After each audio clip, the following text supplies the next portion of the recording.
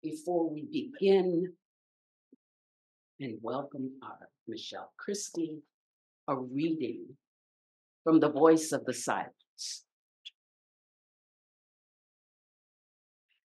Have patience, candidate, as one who fears no failure, courts no success. Fix thy soul's gaze upon the star whose ray thou art, the flaming star that shines within the lightless depths of ever being, the boundless fields of the unknown. Have perseverance as one who doth forevermore endure. Thy shadows live and vanish. That which in thee shall live forever, that which in thee knows, for it is knowledge, is not a fleeting life. It is the man that was, that is, and will be, for whom the hour shall never strike. If thou wouldst reap sweet peace and rest, disciple, sow with the seeds of merit the fields of future harvests. Accept the woes of birth. Step out from sunlight into shade to make more room for others. The tears that water the parched soil of pain and sorrow bring forth the blossoms and the fruits of karmic retribution. Out of the furnace of man's life and its black smoke, winged flames arise, flames purified that soaring onward neath the karmic eye, weave in the end the fabric glorified of the three vestures of the path. Our own Michelle Christie.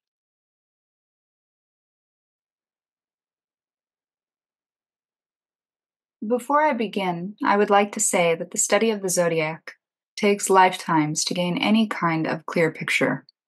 Even then, the true secrets of the heavens are only known by initiates and sages. Mostly all of what we have in regard to the Zodiac has been passed down from sages of old and has been heavily veiled. And this has come down through all the cultures in the world, with varying degrees of authenticity. Today, there is a plethora of information out there on the subject. And though there are many elements of truth in all of these sources, as far as this beginning student can see, all of the information out there is considered to be completely exoteric knowledge. If it is written in a book and can be accessed by anyone, it is surely to be exoteric.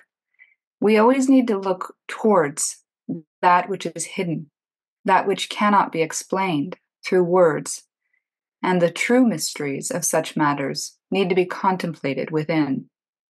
Some knowledge of astrology was given out in the 1875 cycle from H.P. Blavatsky and from William Quan Judge. But for the most part, it still remains mostly veiled at this time. William Quan Judge famously stated that the Bhagavad Gita and the Zodiac were the two lost keys. Many people have presented all kinds of treatises on this subject since the 1875 cycle, but I am choosing to present information tonight from the lineage in which I trust, namely that which has been given during the 1875 cycle from HPB and from Judge, and also that which was given during the 1975 cycle by Helen Valborg and Sri Raghavan Iyer. The symbol articles that were written by Helen Valborg are so rich. They contain much that is heavily veiled, but in her words, one can see a clear zodiacal key and a true companion to the study of the secret doctrine. I highly recommend to anyone who is wishing to know more about the Zodiac after tonight to read her articles, which were published in a book called Theosophical Astrology by Theosophy Trust. The book can be purchased through Amazon. You can find all the articles free of charge on theosophytrust.org under the page called Symbols. Since the subject of astrology is so vast, I chose for tonight's meeting to focus on more of the pure archetypes of the zodiac as it relates to the secret doctrine and the pilgrimage of the soul, rather than any kind of personality interpretation. We will then weave our way through each of the 12 signs of the zodiac and end with looking at those signs in relationship to each other. And hopefully there will be plenty of time for questions and discussion at the end. Now, here on our opening slide, you can see that the correlation quote from the Aquarian Almanac this week, which comes from Hermes, says, "The zodiac symbolizes an entire cosmic cycle of evolution and dissolution. The zodiacal signs are ideographs and hieroglyphs with number, color, and tone."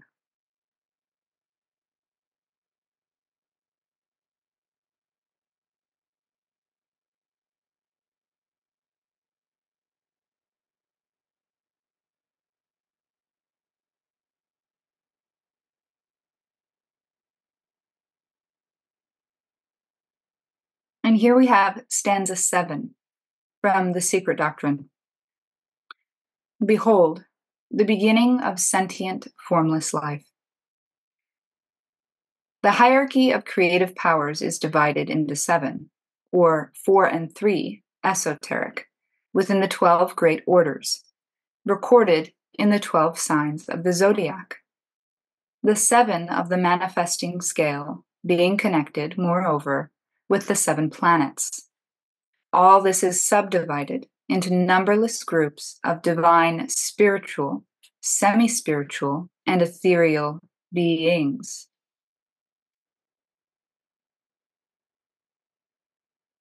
And this comes from Sri Raghavan Iyer from his article on integration and recurrence in the Gupta Vidya, Volume 3.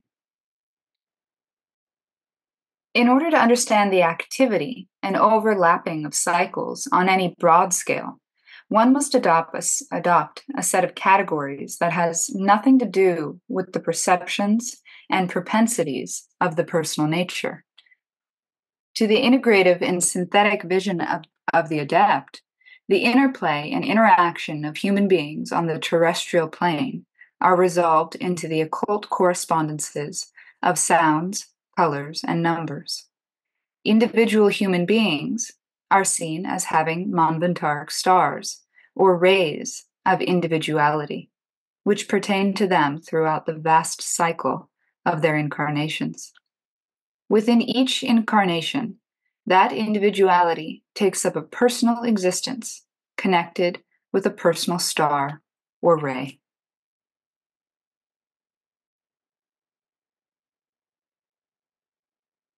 And now we're going to be looking over the differences between the tropical and the sidereal zodiacs.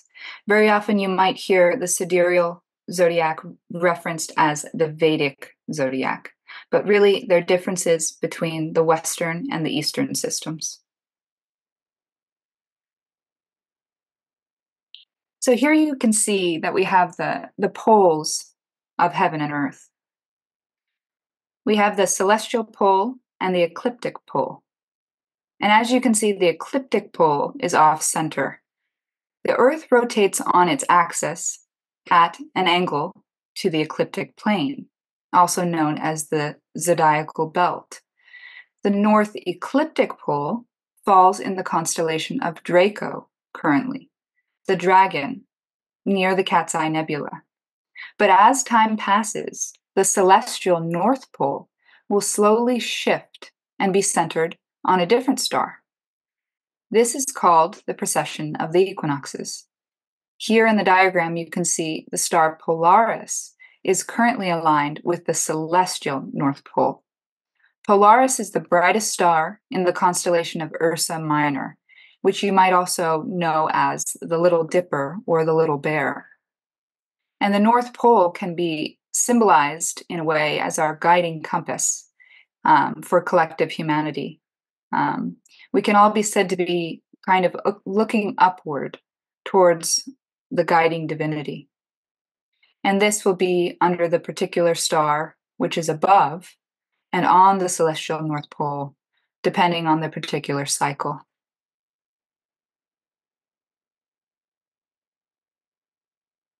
So here you can see that currently the celestial equator and the ecliptic equator are currently off by 23.5 degrees. Now, if we put this then on a zodiacal wheel, as though when we're doing a chart,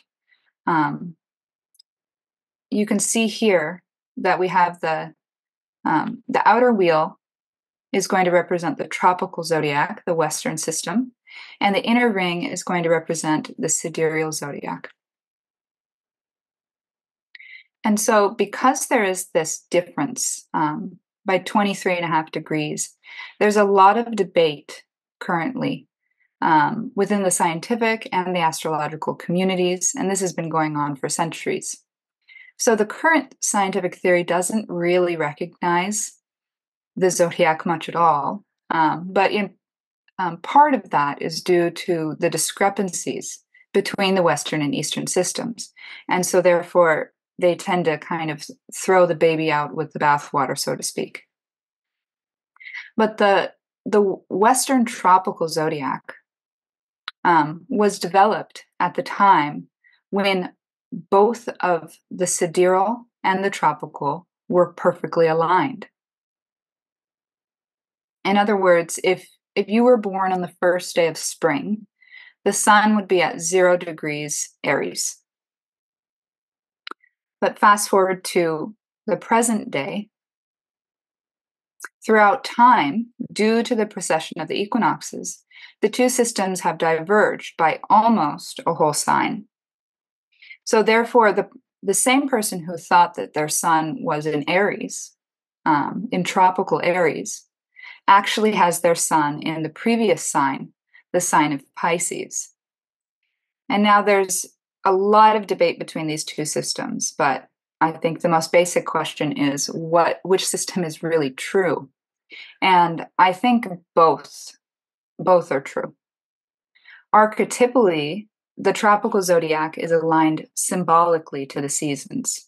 So in a real sense, Aries, which is kind of a symbol of the beginning of the entire zodiacal wheel, and that in the tropical zodiac, it aligns perfectly with the spring equinox, and so on throughout the signs. And so, in a real sense, you can say that there is a real reason why Aries would be aligned with the spring equinox. And I think a good way that you could possibly remedy this is to use the tropical zodiac and take into account conjunctions of fixed stars. Or you can use the sidereal zodiac and take into account more of the archetypal nature of it.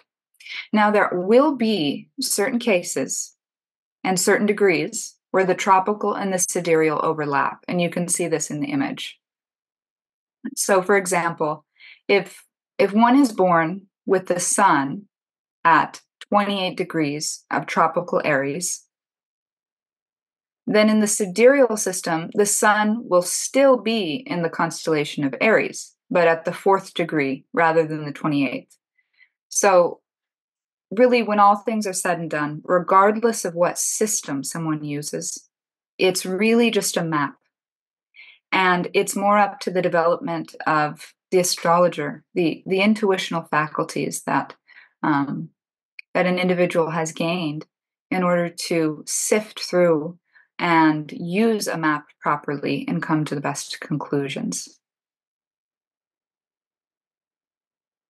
Now, next, we're going to be going through briefly the astrological ages. So currently, the precessional cycle moves backwards from Aries to Pisces, from Pisces to Aquarius, and Aquarius to Capricorn, and so on. And so this cycle, it takes 25,920 years to make its full round. Now, HPB in the Secret Doctrine gives the figure of 25,868, But as we know, there are many intentional blinds that are given in the secret doctrine. What we do know currently today, mathematically, is that it takes 72 years for the precession to move by 1 degree. Now, if you take 72 multiplied by 360 degrees, that will equal 25,920 years. Now, if we divide that number by 12, we will get 2,160 years, which is roughly the approximate length of each zodiacal age. And again, HPB gives the number of 2,155 years. But we can also assume that this is also a blind. It's really off by about 5 years, so it's quite close. And now you can see that the entire cycle takes just under 26,000 years to get to its original position.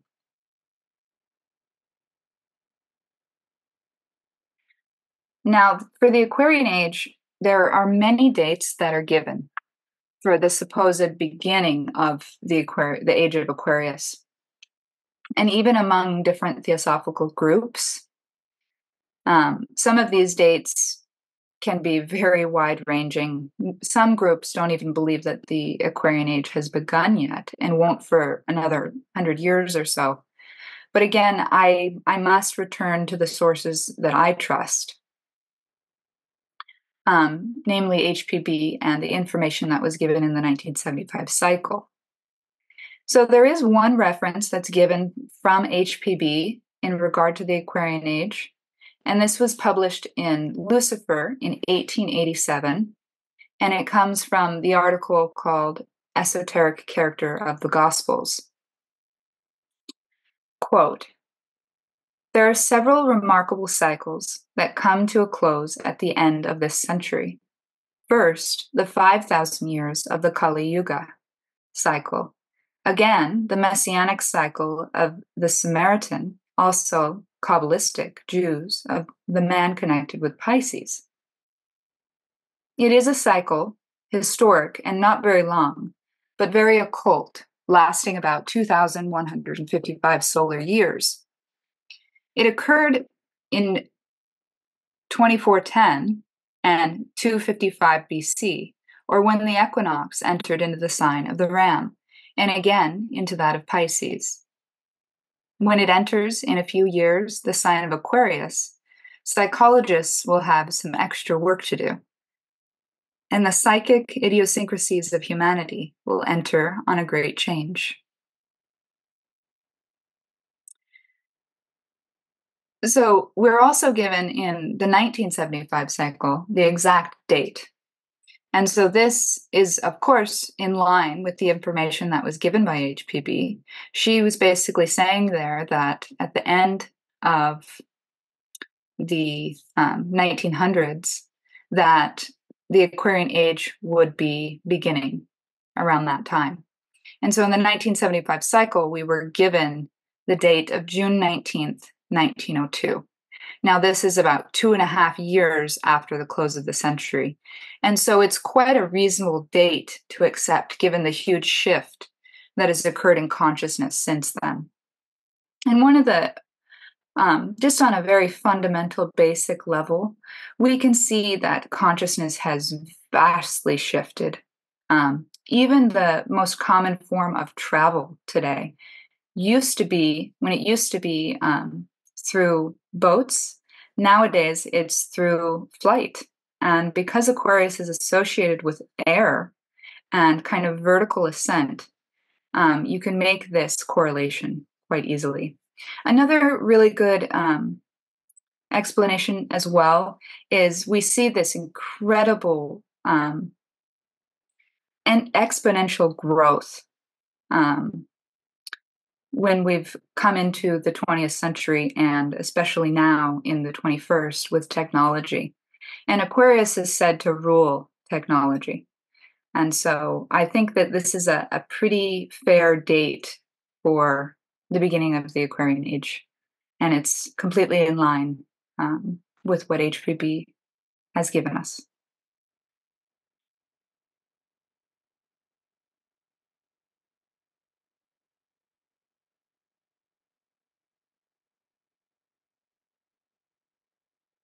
Now, the first degree of the age of Aquarius passed on June 19th, 1974, right before the very beginning of the 1975 cycle. So that's an interesting correlation, to say the least. Where we are currently at 1 degree and 41 seconds as of today, January 20th, 2024. Currently, 121 years have passed since that beginning date. Now, we will be in the age of Aquarius until roughly around the year 4062, in which we will be entering into the age of Capricorn, which is also mentioned as the age of Makara, which is the Sanskrit name for Capricorn. Now, this age is said to be the age of creative magic.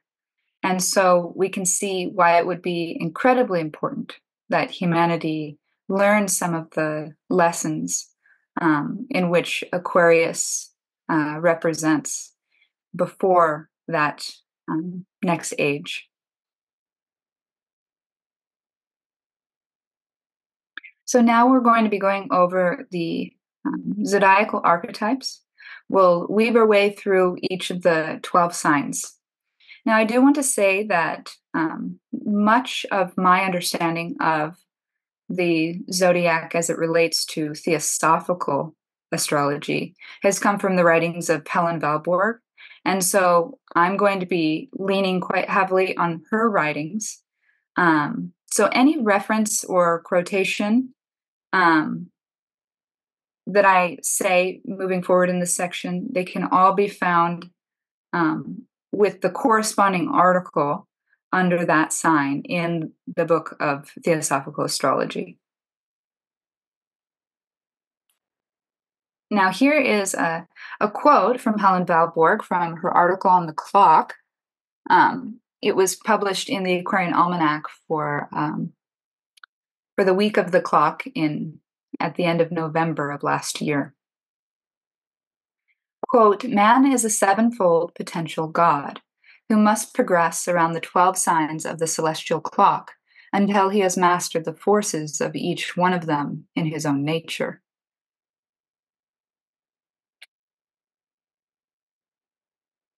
Now, man is truly the microcosm of the macrocosm.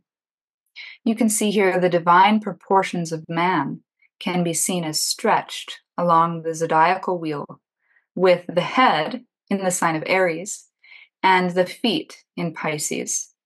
So each of the 12 signs is said to rule a specific area of the body in man. And these are usually the correspondences that are given.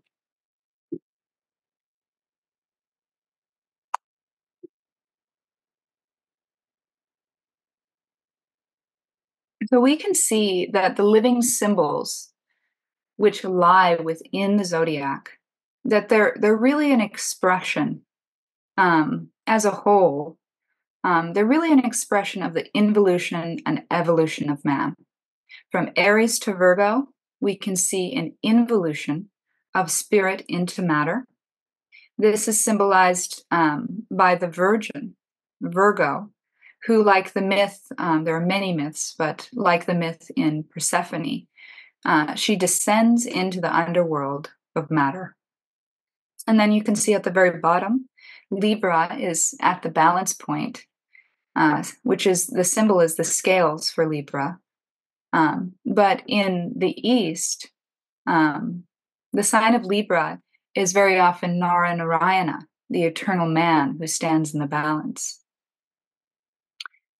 And from Libra to Pisces is the reascent back from matter into pure spirit.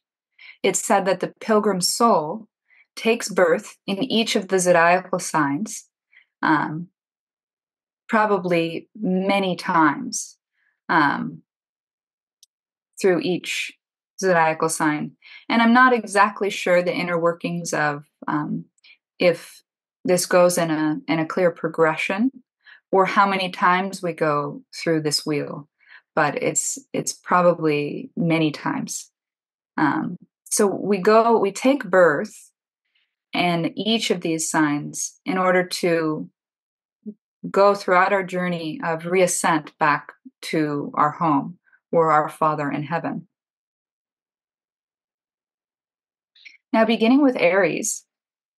Aries is the first sign in the zodiac. Its symbol is the ram, and it's said to be the aperture through which the sacrificial emanation commences. The cosmic vision is lost along with the awareness of the real nature. And this is related to Aja, the cosmic self. Aries vibrates with the force of its personified ray. The element which rules Aries is fire, and the ruling planet is Mars. Aries is very closely associated with Leo and Sagittarius, which are the two other fire signs in the zodiac. And we can see that Aries is kind of more of a primal fire, which eventually is tamed and then refined in the signs of Leo and then in Sagittarius. Now, quote, "The energy of fire incarnate polarizes and concentrates and is the cause of all separations and reunions in matter. As consciousness, it gathers into a strong sense of self, which is limited, its movements manifesting as death and rebirth. The spiritual fire becomes locked in the present personality by the centrifugal and heterogeneously separative force of Mars, whose influence promotes the gathering process of soul involution, which will persist through the critical point of Scorpio." End quote. Now, this sacrificial emanation kind of envelops the soul in this matrix of avidya, or ignorance. And I'd also like to say that each of the zodiacal signs directly corresponds to each of the 12 Buddhist nidanas, which are also called the 12 causes of existence. Now, for Aries, the Buddhist nidana that's associated with it is avidya, or ignorance. And so you can imagine that the soul has just been kind of emanated into avidya, into ignorance. And the soul is essentially unknowing and standing naked, so to speak. And from this immersion in avidya, the soul begins searching. And through the initiatory nature of the primal fire of Aries, it lights up the photic spark of aspiration. Quote, "The uninterrupted practice of the awareness of the real is the means of dispersion of avidya." End quote. This fire of aspiration brings on a purification of the soul, which is incredibly necessary in order to push forward while further descending on its journey. Now, next, the second sign of the zodiac is Taurus. Its symbol is the bull, and it represents impressed matter of past thoughts and desires, or former states of being, and the karmic residues that the soul must eventually transform. It's related to the second nidana of samskara. Quote, "Samskara etymologically suggests the improvement and refinement of impressions left upon the mind and form. It carries the germs of propensities cultivated in previous lives to be developed in this and future births. Linked to Vak, Taurus establishes the keynote and basis for subsequent activity." End quote. And so the ruling planet of Taurus is Venus, which gives it a kind of feminine type of coloring to this sign. The 7 stars of the Pleiades also reside in this sign, and they're identified with the 7 rishis who govern the 7 races of man. The kind of fixed nature of Taurus can often give a tamasic kind of nature, but once this becomes refined, there is an incredible ability for assimilation and illumination. The soul that's under the influence of Taurus must learn to assimilate and ruminate and become one-pointed in purpose. We can think of the symbol of the eye of the bull. The initial aspiration that is brought in through Aries kind of needs that quality of earth and the fixed modality in order to kind of coalesce and become singular and firm in focus.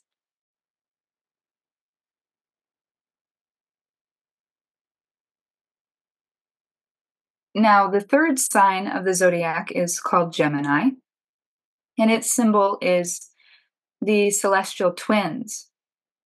Now, here in Gemini, there's kind of a further descent or involution in consciousness, and the nidana that's associated with Gemini is called Vijnana, or I consciousness.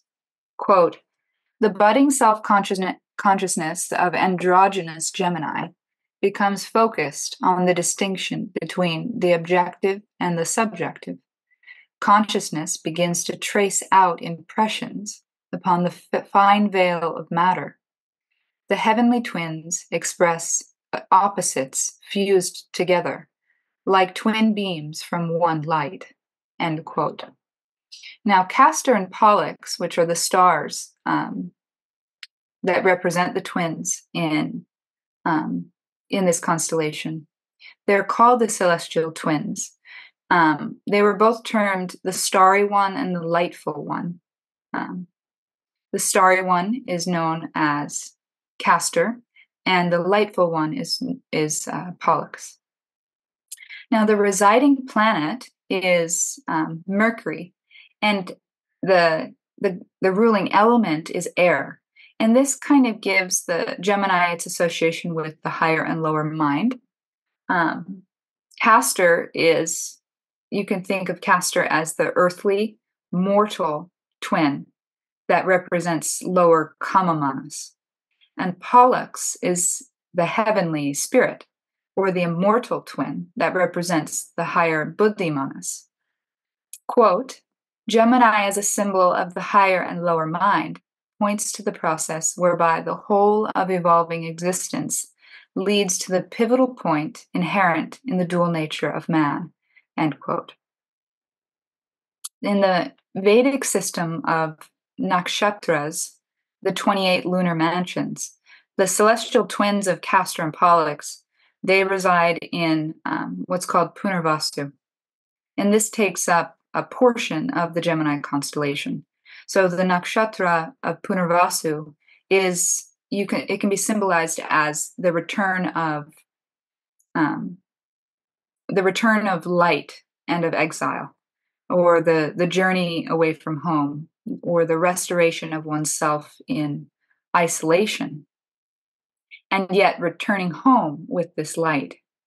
And so Punarvasu is also considered to be the star of Rama, who was beloved, and yet he was also cast out into exile. And the kind of mutable modality of Gemini suggests that the lessons that the soul can learn under the influence of this sign is a flexibility of mind, as well as a firmness. So this kind of flexibility, but also at the same time a firmness that's needed in order to realign the inverted mind, or restore towards the immortal, what is immortal and real. Now, the fourth sign of the zodiac is Cancer, and this is symbolized by the crab. Now, in ancient Egypt, the symbol for Cancer was the scarab beetle. And the glyph, if you look down in the colored area that's highlighted there, The glyph, that's the glyph for Cancer, and it resembles the number 6 and 9, kind of suggesting the yin-yang qualities, the archetype of the feminine and the masculine. Now, the moon is the ruling planet for Cancer, as well as the element of water. And this signifies the reflective waters that are needed to mirror the will of the overbrooding host of the fifth hierarchy. Quote, "For while the sun brings life to the entire solar system, the moon influences only our Earth. It is a diminished and reflected extension of solar powers, but totally focused upon our globe, governed by the moon in the performance of its symbolic role as a mediator between the formless and form-filled worlds." End quote. So this idea was kind of beautifully exemplified by H.P. Blavatsky, and many people believe that her sun was actually in the sign of Leo, because of her kind of strong personality, but actually, sidereally, the sun at the time of her birth was in the constellation of Cancer.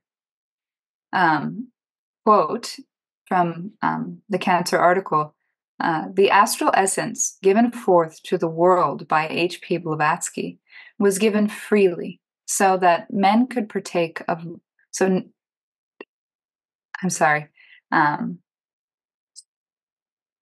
so the astral essence given forth to the world by H.P. Blavatsky was given freely not so that men could partake of more names and forms, but so that they could gain access to the solar impress, which the substance of her consciousness so generously conveyed. Like the Queen Moon, she faithfully reflected the light of the great Dian Chohans, and her entrance into the world was made through the gate of the human soul, the northern gate of the sun." End quote. Now you can see here that Cancer is directly opposite what's symboled here in the slide as the purple symbol. The opposite of Cancer is Capricorn, and the Capricorn sign is a very mysterious sign that is linked to the Dian Chohans. And so you can see Cancer here, directly opposite it, is kind of reflecting, standing as the moon to the sun. Now, the Nidana that's associated with Cancer is called Namarupa, which means name and form. And this is associated with the personality or the mask. And the modality of Cancer is it's called the cardinal sign, which brings this initiatory action.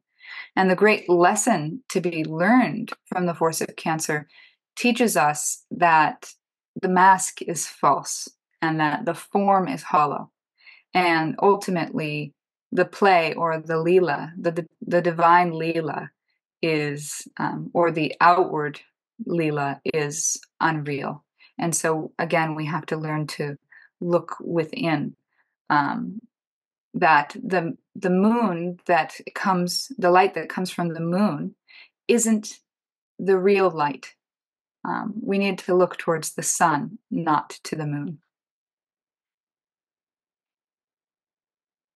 Now, Leo is the fifth sign of the zodiac, and it's famously symbolized by the lion.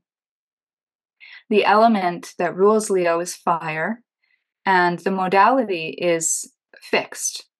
You could also think of it as tamasic in a way, but I wouldn't think of the fixed nature as kind of the really negative traits of what we normally associate with tamas.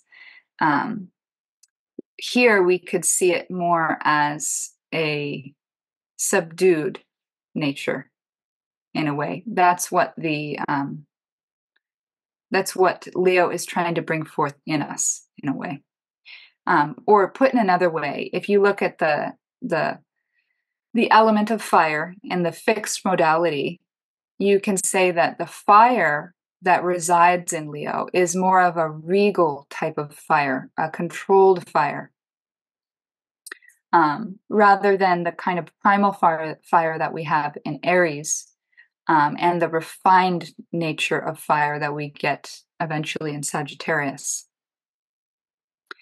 Now, the sun rules this sign, and there's a correlation with the heart to the sign of Leo. Just as the sun is the heart of our solar system, Leo connects the mystery of the hidden fire of the spiritual sun to the fire that lights the spiritual heart in man.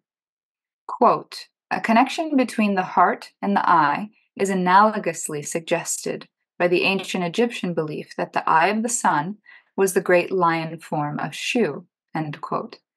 In ancient times, it was believed that Leo kind of kindles the fire of passion, which will spark the final pilgrimage of the human soul.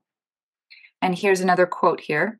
From the zodiacal phase marking the painful fall of pure spirit into conditioned manifestation that takes place in Aries, the vital spark of divine light spreads throughout the finest matrix of Akasha. From the mother, Vak, through the guise of Taurus, manifested universal Mahat, the androgynous the androgynous consciousness of the emerging microcosm. From this consciousness impressed upon the mother deep arose the astral plan of the names and forms to be. Cancer does this kind of work of unfolding. All this was then vivified by the spirit from beyond manifested life, the fiery breath, and the electric fire of all life, which in our world system is the visible, life-giving sun, end quote. Now, Leo corresponds to the Nidana called Sadyatana. Sad means 6 in Sanskrit, and Atana means powers of perception. These comprise the 5 physical senses, as well as the mind as the 6th, and that's the 6th is of mental perception. So the sensations that we have become feelings, which act upon the mind and then engender more emotion. The sensations sparked by the interaction of the mind kind of gather force in Leo and are the vehicles through which the final separation takes place, or you could think of it as the philosophical death that takes place in the sign of Scorpio. And here's another quote here. The soul is propelled forward into the realm of limitation where it experiences passion and pain. This fiery force spreads through every atom of existence and spills over into the receptive soil of Virgo, the Virgin, who is inseparable from Leo and who marks the last signs of the zodiac, which are the agents of spiritual involution. The fire which builds the prison is also that which releases. Within the mystical heart of the seeker, the fire of passion that's born in Leo must be purified so that its heat gradually reduces to ashes the thraldom of identification with name and form, which came in the sign of Cancer. The separate bonfires of delusive emotion must be refined and unified within the well of universal selfhood. It is not the separate self that slays the devouring beast. It is the pure fire of the white lion, the holy force of the divine Dionys, working through human vestures that conquers the foe. End quote.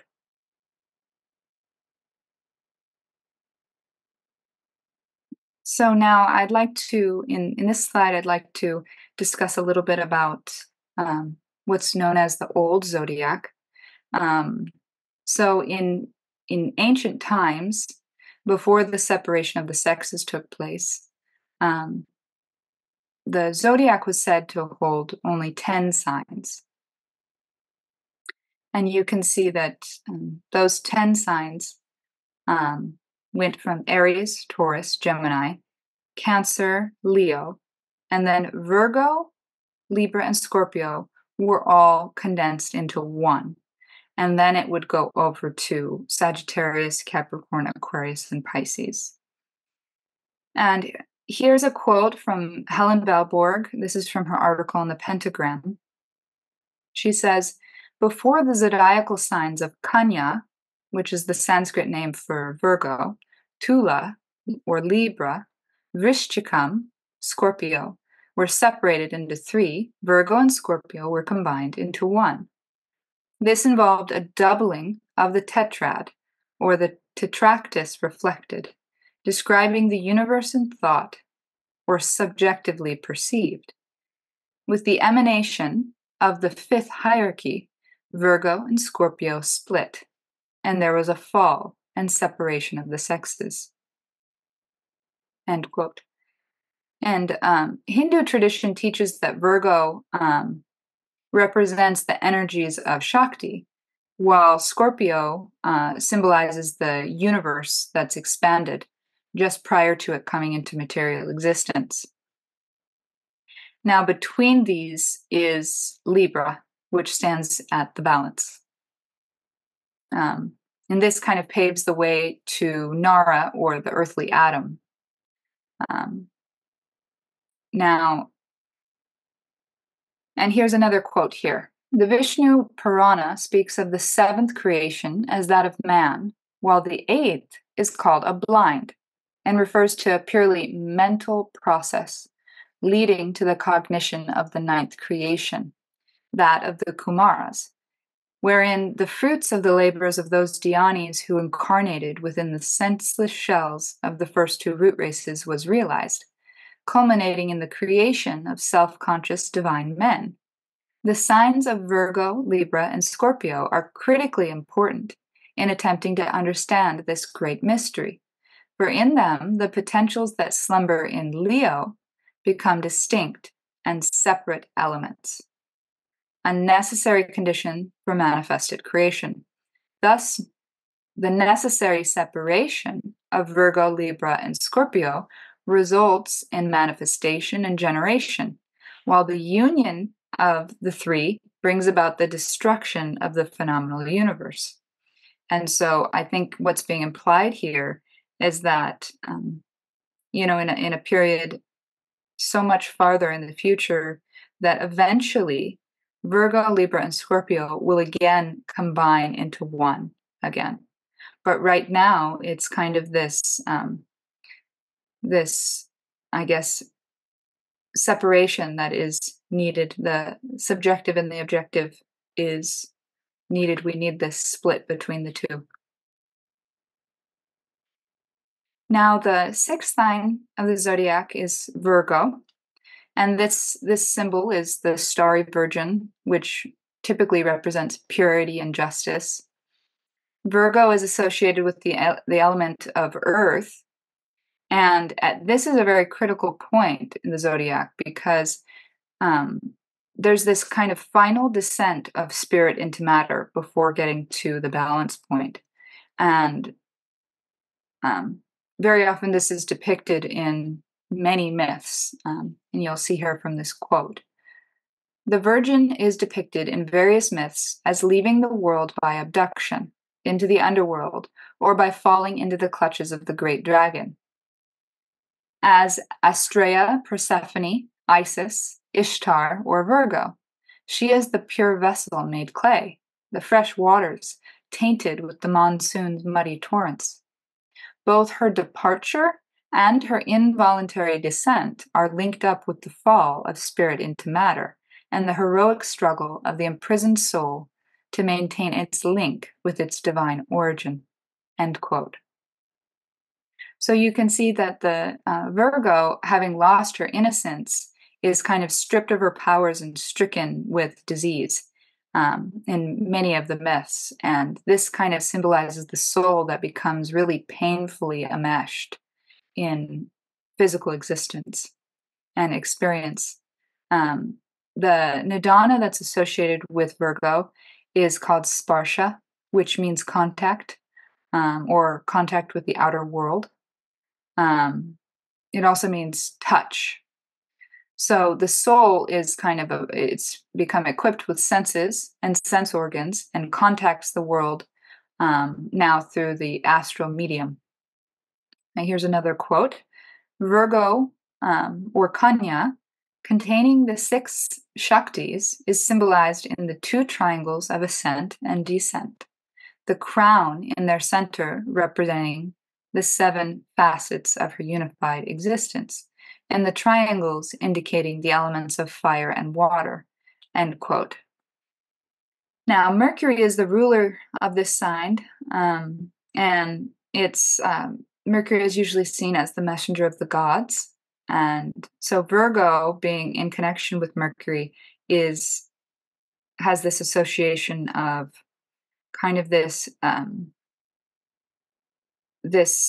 supreme kind of expression of the consciousness of the divine will. So the modality of this sign is mutable and more of a sattvic type of nature. And this suggests a kind of cool flexibility of and capable of assimilation is needed. And here's another quote to end this section. With the cool synthesis of these vast forces in nature, the crown of Kanya is achieved, signifying total purity of soul in its clear reflection of Daivi Prakriti, the light of the Logos. The perfected man who wears upon his head the crown of Virgo belongs to the arcane ranks of those who think, feel, move, and breathe with the breath of divine will. End quote.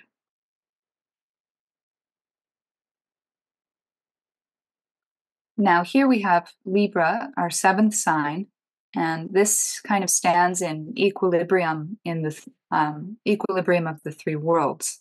And the symbol commonly associated is the scales.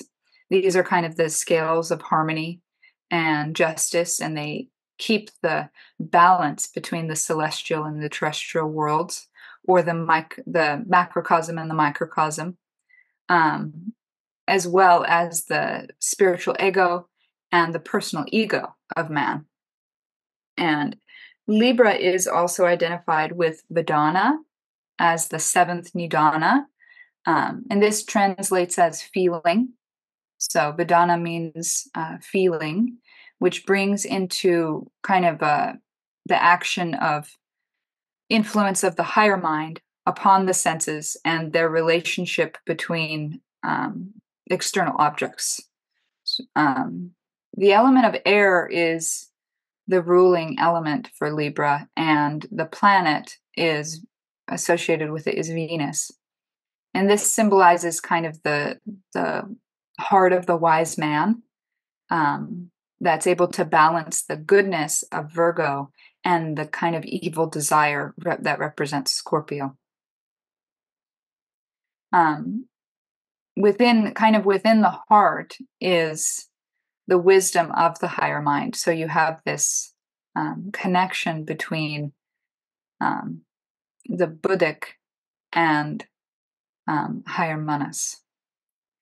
Now, Libra is associated in the East with Narayana, which is called the eternal man.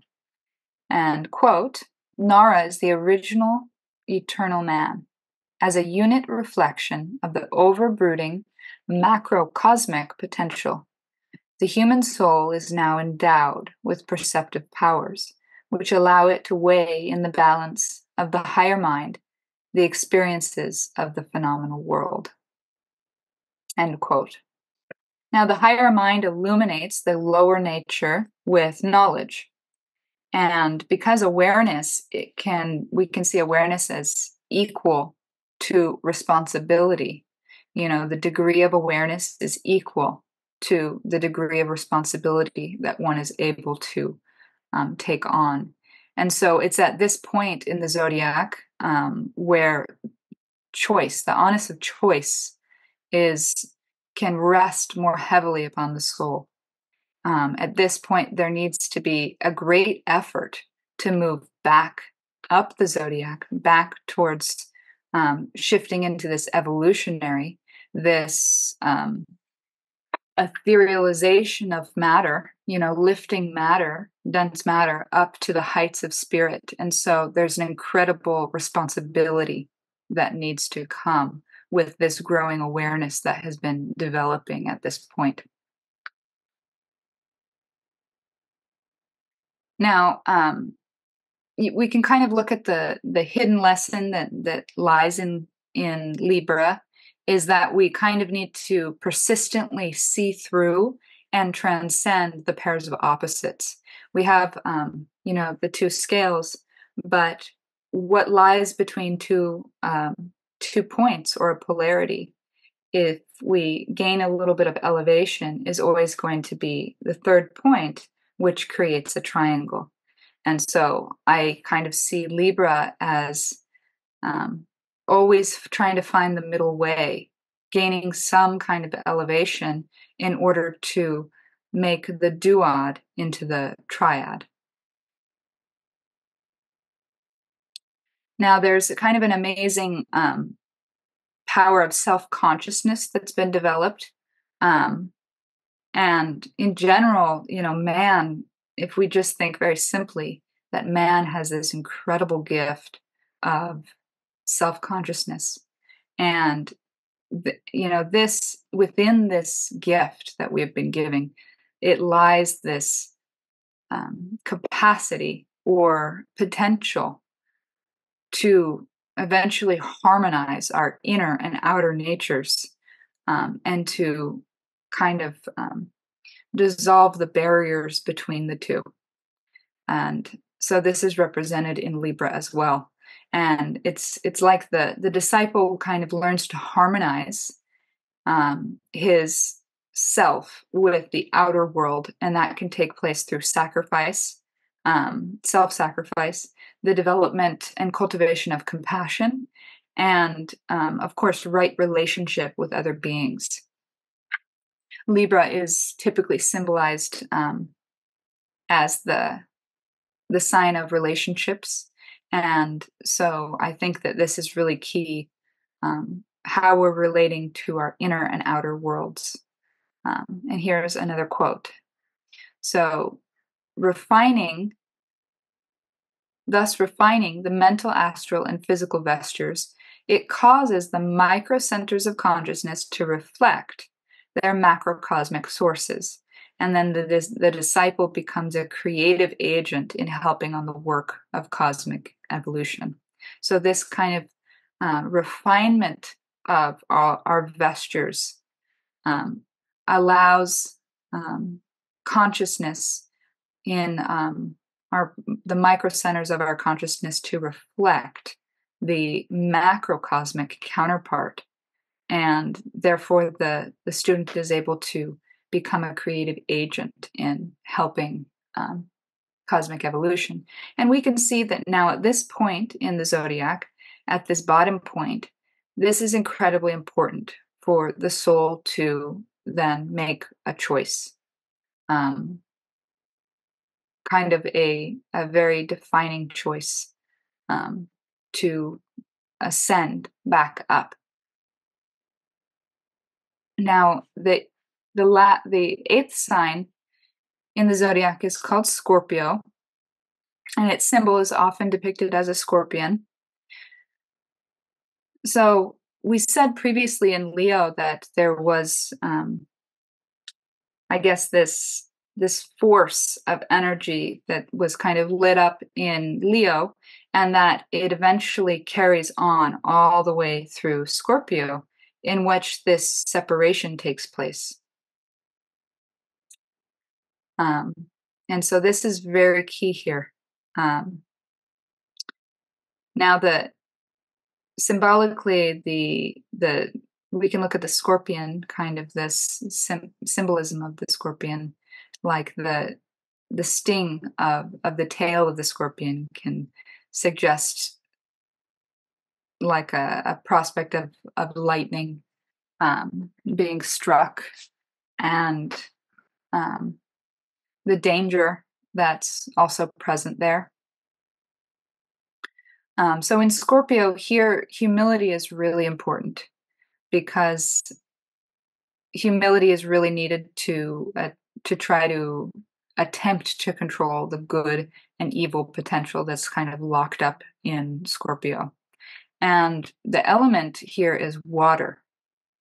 And so from Aries all the way down to Libra, the creative life force can be seen to be operating externally. But now in Scorpio, there's a shift from involution to evolution. And so the life force becomes more internalized and indrawn, because now it's about etherealizing matter, the reascent back up to spirit. And so there's this emphasis on the internal nature rather than the external. And then a reservoir, it said that a reservoir of heart energy kind of gets built up for the soul here for later use. Now, the ruling planet traditionally of Scorpio is Mars, and it kind of holds the place of death in a way in the sign of Scorpio. And it's kind of this culmination of the separative process which began in Aries.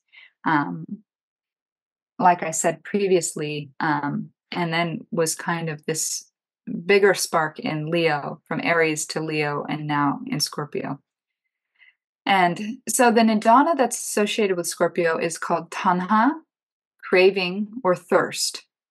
And this thirst arises out of kama, the sensations of kama, of desire, and feelings that are coming in from the previous sign of Libra.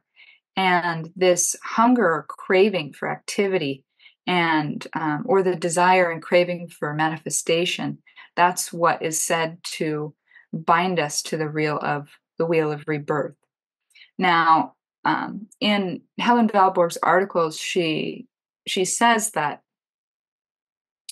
Fohat becomes fully awakened in Scorpio, and it needs to be brought under subdued control, which this requires the fixed modality of Scorpio. And here you can see the quality of the fixed quality of tamas. It's actually necessary to kind of dampen that down, to subdue the desires so that they can be brought under control. Quote, the conquering of Trishna, which Trishna is the Sanskrit name for Scorpio. So the conquering of Trishna within the battlefield of the human heart requires the transmutation of the energy of desire, which must find coherence in a secret place secluded from the outward arenas of human existence.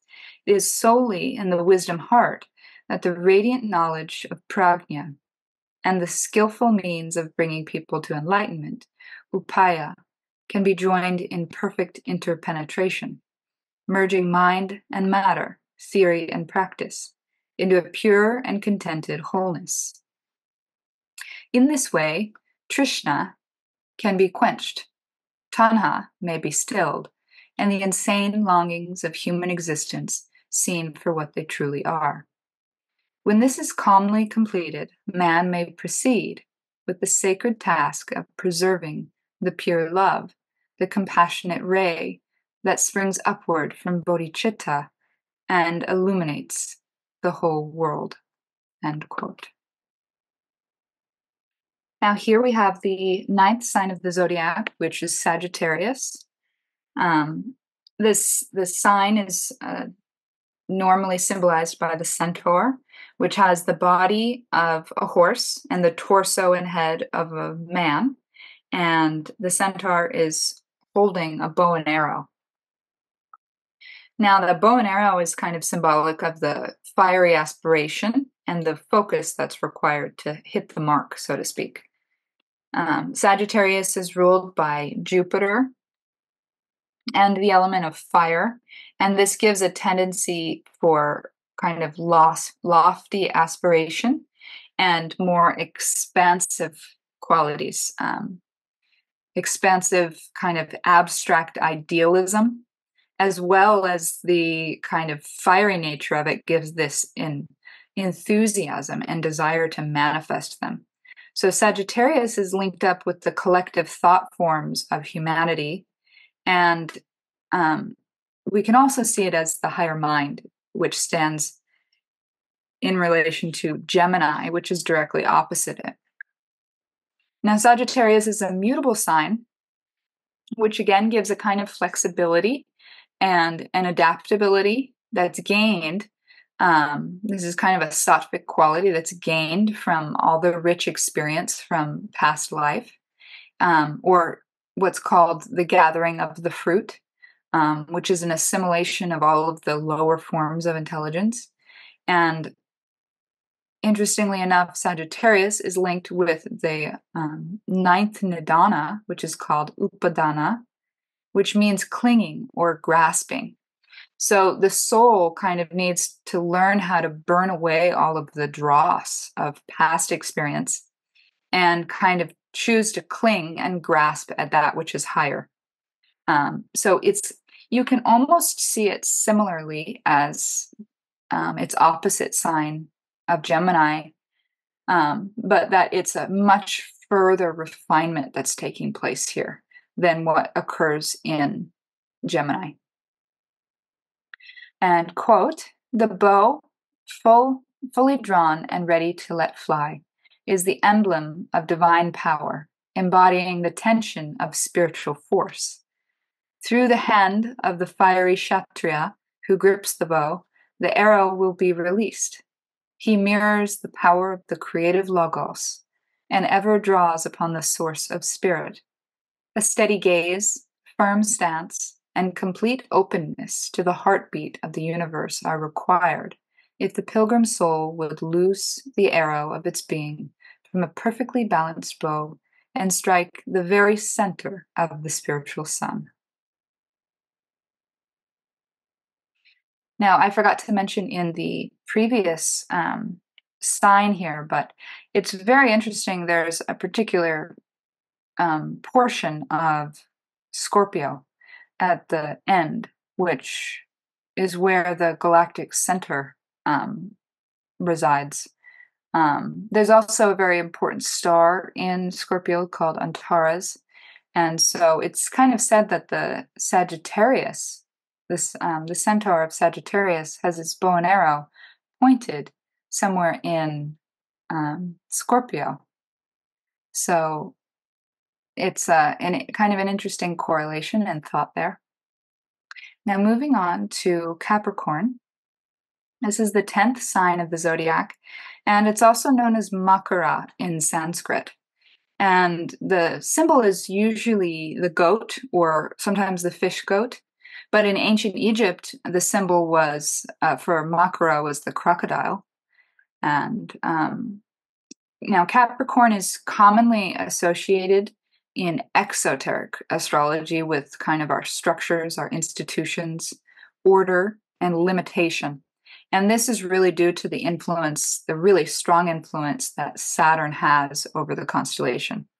Quote, "The Saturnian influence in Capricorn reflects the basic economy which reigns in the universe and which, though seemingly bountiful at times, in the end eliminates all that is superfluous to discover the bedrock necessities affecting the evolution of the soul." And so here you can see that Saturn is here to kind of bind and strip away. You can kind of think of the quote that the devil frees in order to bind you, and the divine binds you in order to free you. And so you can think here in Capricorn that this binding, this kind of self-limitation, is what is helping to strip away even further, and ultimately can create the basis and ground for the greatest kind of creativity. So now Makara or Capricorn is linked up with the 10th Nidana, which is called Bhava. And this, you could translate that as becoming. And another good thing to mention is that Capricorn is one of the 3 earth signs. So we can see all of the earth signs as an expression of spirit that's bound in matter. So bhava, or becoming, is kind of a process that's naturally linked up with earth or the realm of form. And so beginning with Taurus, and then moving on to Virgo, and then finally Capricorns, we can see this kind of progressive unfoldment that takes place. First, we have this fixed quality in Taurus, and then the mutable or flexible quality with Virgo, and then finally this very initiatory and creative dynamic refinement of spirit in matter with Capricorn.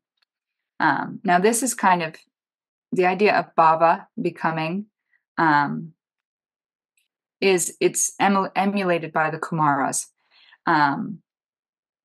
or also known as the dragons of wisdom, which they are seeking to uplift matter to the heights of spiritual consciousness. So Makara is linked up with the Kumaras and the desire that's expressed in the 5th creation, or the 5th hierarchy. Which is connected with the birth of the spiritual microcosm, or man. And Capricorn kind of represents this compassionate descent of spirit into matter, as well as the becoming, or the ascent out of it. Here's a quote here. Capricorn marks the formation and hardening process, the work of Fohat, which is critically related to the individuation of self. The denser, limiting, and solidifying vibrations enable the soul to know itself thoroughly as a self-conscious being, such that the ideal of Capricorn may become like a crystal, impervious, compact, and brilliant. We can think here of, in the voice of the silence, as the diamond soul. So Capricorn is closely related with the pentagram, and also the number 5, which, if you think of this higher and lower, the macrocosm and microcosm, you can get 5 and 5 doubled, which becomes 10, the 10th sign. Now, Sri Raghavan Iyer, in his article on the scope of self-consciousness, he says that the significance of man as a 5-pointed star, a microcosmic reflection of the macrocosm, lies in his capacity to realize his solidarity with the 5th host of Dhyan Chohans, the Kumaras. If, when man stands erect, he is governed by that which enters through the crown of his head, from above below, he is a Manusha, capable of firm resolve. By raising his spiritual vision, he can at once look heavenwards towards the Empyrean and close the entire cosmos within his creative imagination. And here again, we have this idea of, the binding, or the idea of self-sacrifice. What comes to mind is a really beautiful expression of Capricorn is the idea of spiritual vows, taking on commitments, becoming firm, becoming like a foundation, and becoming reliable. That's really what is the soul is trying to learn here, is to become reliable, to take on limitation, to take on sacrifice for the sake of the whole. Now, the 11th sign is Aquarius, and the symbol for Aquarius is the water bearer, or it's, man who's holding a vase of water and he's pouring it forth to earth. You can think of the water in the vase as the healing waters of wisdom, the Aquarian elixir, so to speak, and he's pouring it forth for thirsty humanity who is struggling. So this is a very important sign. It's kind of a culmination of this whole journey, in a sense. And so the water bearer is kind of representing the ideal to which humanity is moving. And we can think about the idea of individuation happening here, in which the soul is really with unifying with the whole, but still, like Krishna in the Bhagavad Gita, who is Kutashta, he still stands apart. He still is individuated, has an individuality, but within a greater whole, and has learned the tests that take place in Capricorn, and is able to take greater responsibility. Now, I think that it's really important to point out here that Aquarius is actually ruled by the element of air, and many people often think of Aquarius as a water sign, and it's understandable because, it's a water bearer. Even the glyph looks like two waves, right, one over the top of each other. But it's really important to see that Aquarius is an air sign here, because air is symbolic of the mind. And what is able to take place here in Aquarius is the mind is really the agent, becomes the agent here. And so we have the kind of nature of the ruling planet, which is again Saturn here. It was Saturn for Capricorn, and it's Saturn again for Aquarius. So that nature of Saturn and the natural modality is the fixed nature, right? The tamasic nature. So the subdued nature. And this kind of Saturn and the fixed quality gives this kind of cool aloofness, an airy disposition, kind of a dispassion that's reminiscent of the calm, kind of unruffled detachment of viraga. Here,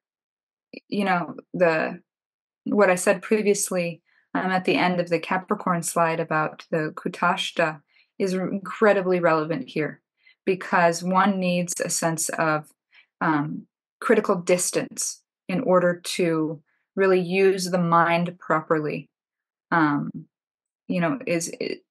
The ability for ascent and descent here is very wide.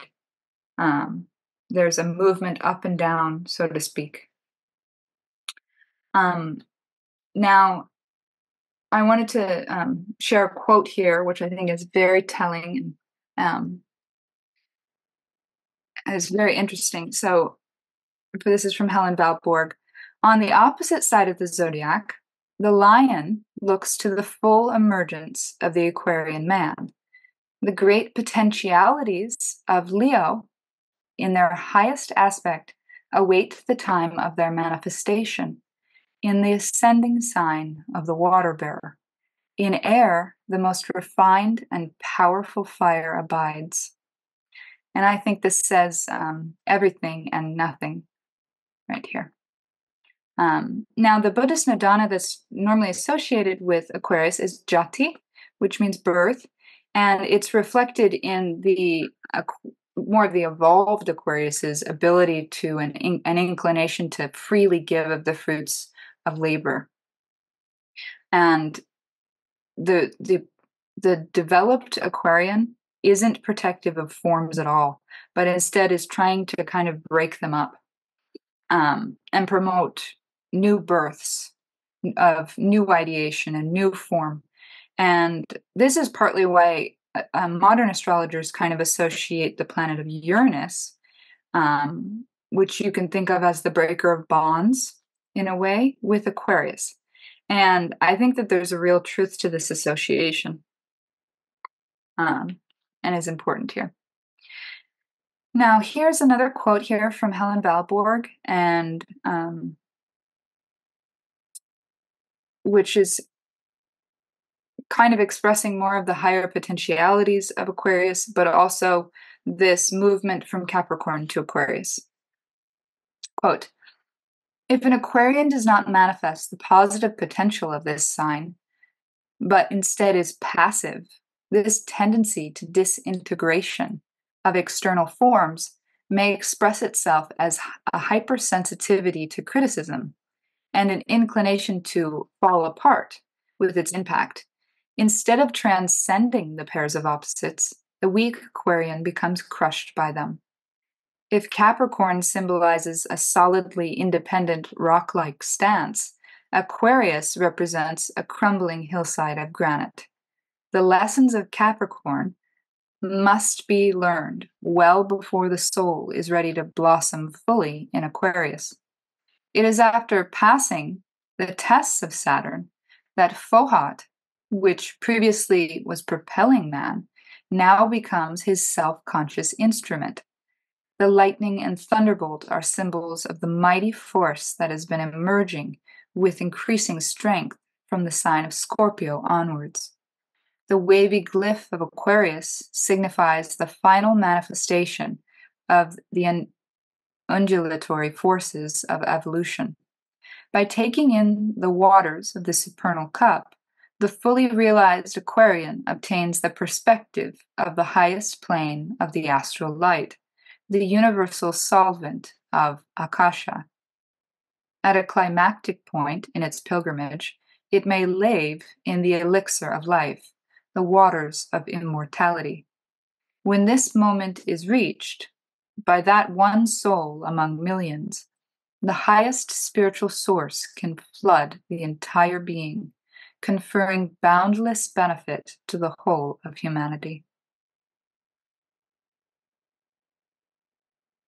Now, our last sign is the 12th sign of the zodiac, Pisces. The symbol for Pisces is usually the two fish, and of course, the element here is water. And now, Pisces marks the end of the zodiac, which is why the Nidana that's associated with Pisces is called Jamarana, which means, Jaramarana, which means death. And the actual constellation of Pisces has this forked appearance, and it's said to be a cord, symbolizing a cord. And you can see here in the glyph in the middle. This cord unites these two fishes. So the Akkadian name for Pisces was Dur-Ki, which means the palace of the cord. Between the two fishes lies the seed which could either bind the soul back to the wheel of samsara or permit the full unification with the one. Quote, it is in Pisces that the final movement of dissolution is played out. The cord of Pisces will either bind the soul to the left-handed fish of involution, ensuring his rebirth through Aries the ram, or it will lead to liberation, the dissolution of all ties with earthly existence. End quote. Now, if the soul manifests kind of the watery and the mutable nature of this sign as a turbulence, so to speak, the turbulence of the lower emotional nature, then the karmic bonds will kind of ensure this submergence back into avidya, or ignorance, which is in Aries. And so then a new turning of the wheel takes place. Now, here's another quote. If, however, the soul has drunk of the supernal cup, these powerful feelings can embrace the whole of mankind, and the forces of love and sympathy released can actually transform the lives of others, end quote. So there's an incredible potential here that exists in Pisces, but you can kind of think of this continuity that's taking place from Aries all the way through back to Pisces, all the way through the wheel. And so clearly, if certain karmic causes have been set in place, it won't really be possible for the latter to occur. But one will be propelled back into existence, into the matrix of avidya. So we can kind of see this slow, gradual involution and evolution taking place, this connection through all of the signs. Now, traditionally, Pisces is ruled by the planet of Jupiter, and this, of course, gives expansion. But in this sign, rather than this expansive fire that takes place in Sagittarius, the expansive property of Jupiter gives the expansion of compassion. And so the potential of compassion here is unmatched than any of the other signs. There's the idea of kind of parasattvic love, love that is even beyond attachment to the three gunas of sattva, rajas, and tamas. That kind of love that wants nothing for itself, and is completely focused on humanity. Now, I think it's also important to mention that Neptune is a modern ruler that's associated with Pisces. But Neptune, of course, it's not a sacred planet so it's not really the traditional ruler. Now, Neptune in its really highest aspect, Neptune, along with Uranus, has an incredible ability to synthesize higher spiritual forces. But Neptune, in its lower aspect, brings this dreamy, lower, shifting, kind of delusional nature, a chaos of the depths, so to speak. So that's why it's kind of double-edged here in Pisces. The emotional nature can get the better of one here, but if one is able to take that the feeling nature that's so intense here and kind of put it and insert one's pain and suffering into the whole of humanity, and is doing things on behalf of humanity, you can imagine that the potential of will really start to increase here. Now, here's another quote, and right before we end the Pisces sign. So H.P. Blavatsky wrote that the constellation of Pisces shines as a symbol of all the past, present, and future spiritual saviors who dispense light and dispel mental darkness. The great teachers who pass among men for a short time on earth personify the death of the personality and have taken on form only for the sake of others. This is deeply significant that such beings often suffer failure, betrayal, and even violent death. The soul is willingly crucified on the cross of matter in order that men may catch a glimpse of what they truly are. When Jesus was crucified, this seemingly terrible agony was a reenactment of the death of the lower aspects of the personality, as they fell away from the liberated Christos. The dissolution was that of the lower quaternary, while the universal solvent, which made it possible, lay in the realm of pure Akasha, the watery realm of the fully realized Pisces. The secret doctrine teaches that fish, sin, and soma are conjointly the three symbols of the immortal being. End quote. And here is the selection from the secret doctrine in which she's speaking from the stanzas. Quote, "The spark hangs from the flame by the finest thread of Fohat. It journeys through the seven worlds, becoming metal, stone, plant, and animal. From the combined attributes of these, Manu, the thinker, is formed. Who forms him? The 7 lives, and the 1 life. Who completes him? The 5-fold law. And who perfects the last body? Fish, sin, and soma. End quote. So now here, before we end here, I would just like to go over some of the zodiacal relationships. Instead of looking at these all in a sequential order, can we look at the signs as connected in a different way? And so I'd like to do this through geometry. Now here we have what's normally or what's considered to be an opposition. And an opposition is a division of the circle, or 360 degrees, divided by 2, which gives 180 degrees of separation. Now, this energy between the two is polarized, and it's dynamic. In order to balance the polarized nature, there's often a key, so to speak, that's hidden in the opposing sign, which helps to kind of unlock it. It's kind of reckoning two opposites in a way. And so we can really we can look at all 12 of the signs of the zodiac, or we can also see them as 6 pairs of polarities like this. So,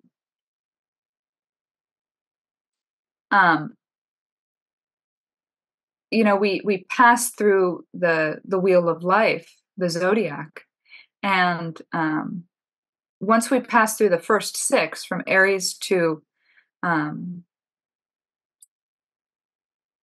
Scorpio, to Virgo, then the second half, the 7 through 12, can be seen as a kind of recapitulation of the qualities that exists in the opposite sign.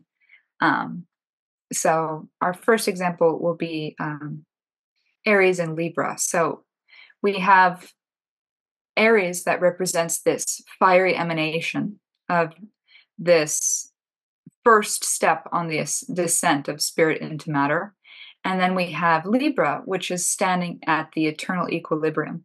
So we have the beginning and then this equilibrium point. So both, in a sense, could be seen at being in balance with each other. Now, next we have Taurus and Scorpio. While Taurus is kind of fixing its gaze on the goal ahead, the final separation eventually occurs in Scorpio. So there's kind of a one-pointedness in Taurus and a separation that takes place in Scorpio.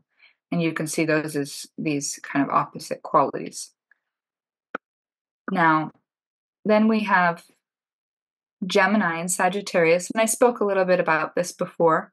Now, Gemini does represent, as Castor and Pollux, represents the lower and higher mind. But further, there's a further distinction between Gemini and Sagittarius. Gemini being the lower manas, and Sagittarius being the higher manas.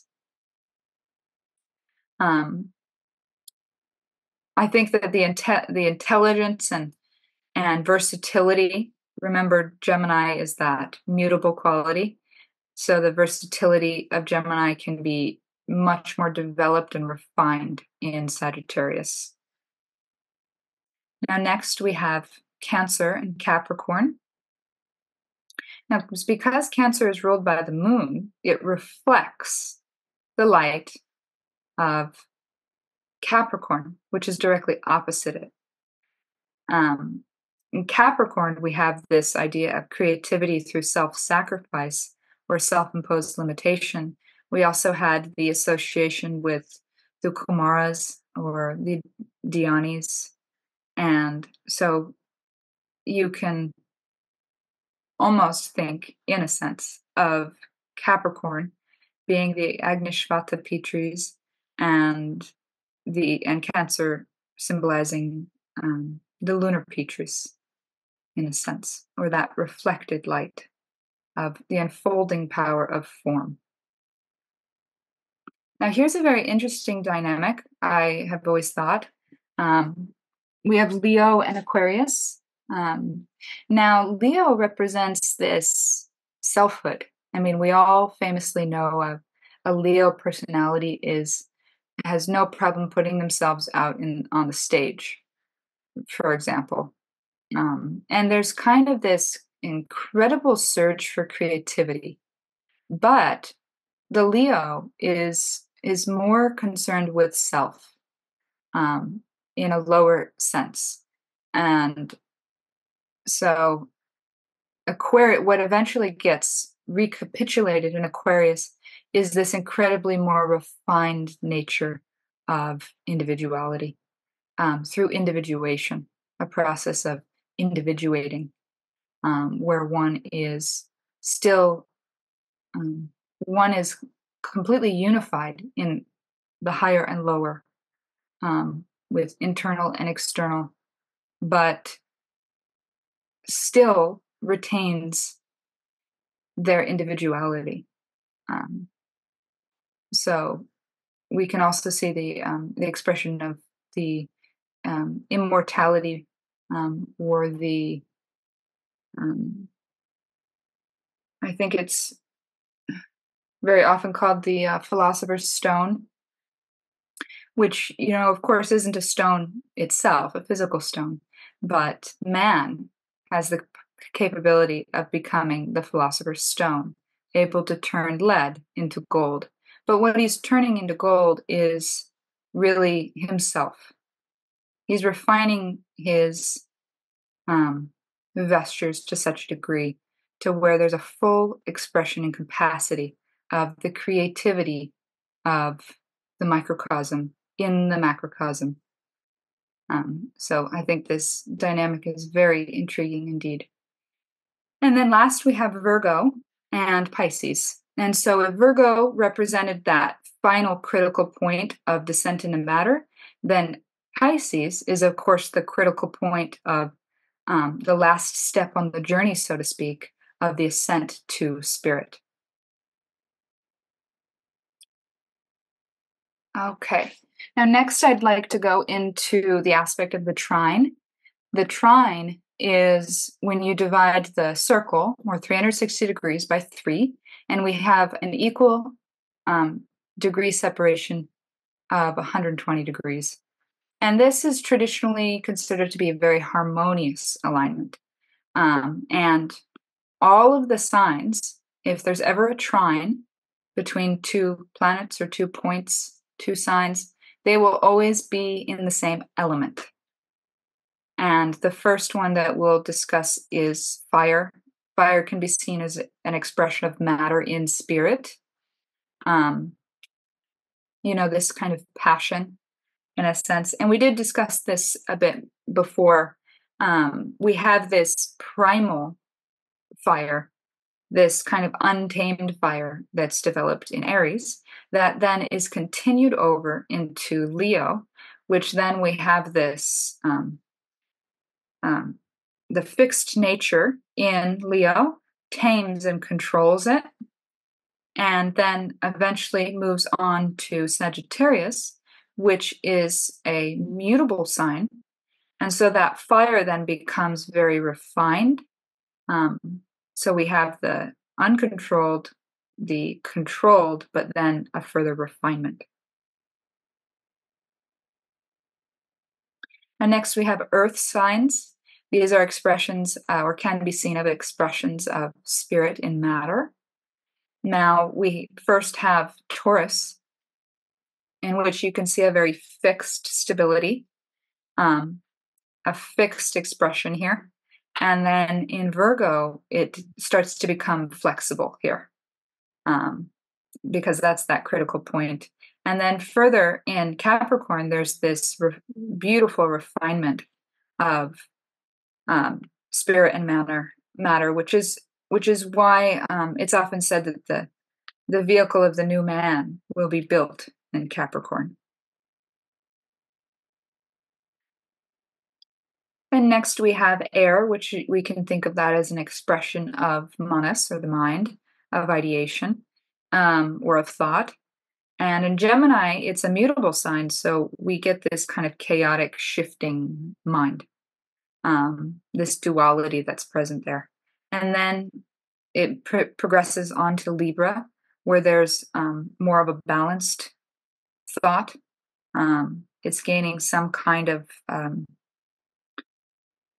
harmony. And then finally in Aquarius, where it becomes so refined that it actually, the power of manas can actually be harnessed and used as a real instrument to aid collective humanity.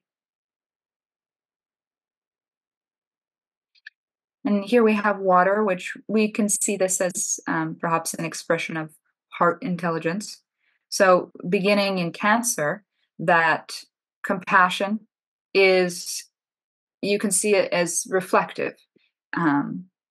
It is elementary in a sense because it hasn't really developed its own, it hasn't become a lamp unto itself.